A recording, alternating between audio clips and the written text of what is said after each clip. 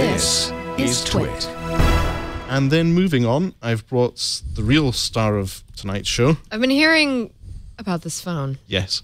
So this is a Doogee device. It's not a shiny flagship. It's a device in the $150 price range. It's a 5.5-inch Full HD screen.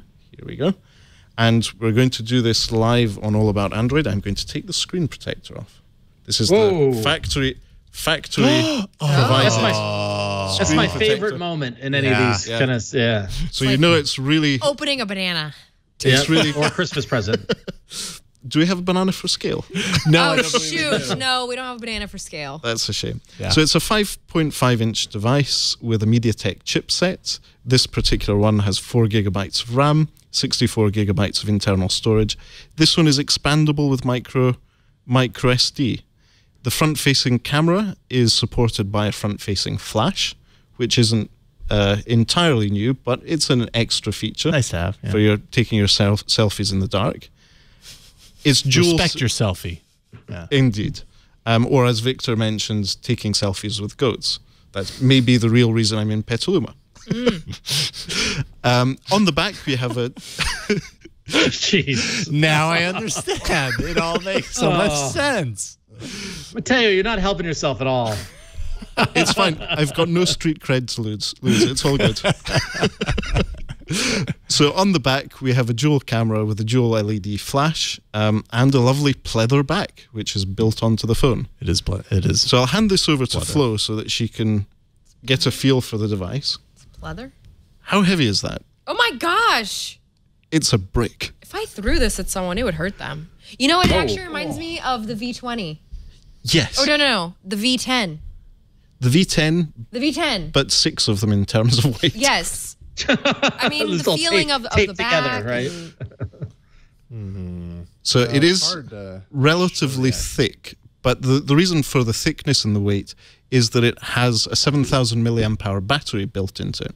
So for a bit of context, that's close to double the battery size of a Samsung S8.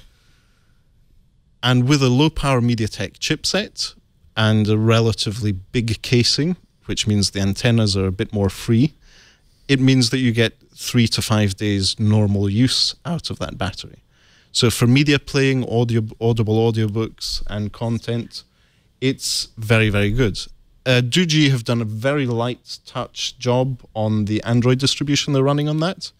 It has Android security updates up to July, I believe, on Android Nougat.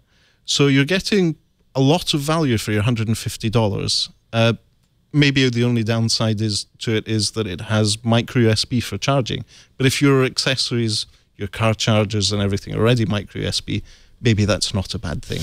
Suck it up for $150.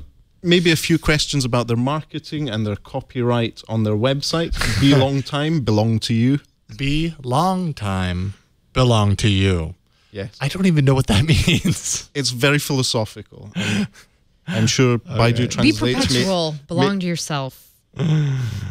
Oh boy. Now, okay, so taking a look at the back of the Note 8, let's do the obvious comparison and compare the Samsung Galaxy Note 8 to the Doogee BL7000 or $900 more. What is the difference between and actually I realize I'm throwing this question at you without knowing whether you can answer it or not. What is the difference between a horizontal dual camera array and a vertical camera array? Like, can they do different things, or does it throw off like any of the kind of like bokeh? I don't think there's that much of a difference. As long as they're 2 different points and they're a certain distance from each other, they should do the same thing. You notice that even with other devices such as the iPhones, the iPhone X or iPhone 10, which one are we mentioning?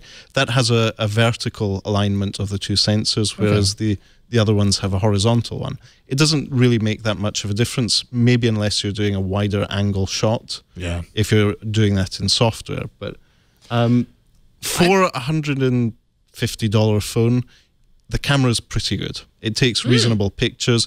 It has bokeh effect. It has panorama effects. It's okay. Nothing to complain about. Okay, you got a little bit of. Well, I don't know if this. That's a bouquet effect on my desk back in Edinburgh, kind of soft drink. I was about to say Sprite Zero.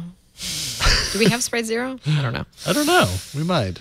I have noticed that as I've been playing around with it, I've had to hit the home button like a couple of times to make it work. It's not as responsive as, say, the Xiaomi Mi 6 or the Honor 9, but it is for a $150 phone, it's good. And it's also got a fingerprint scanner that not many other devices have in that price range.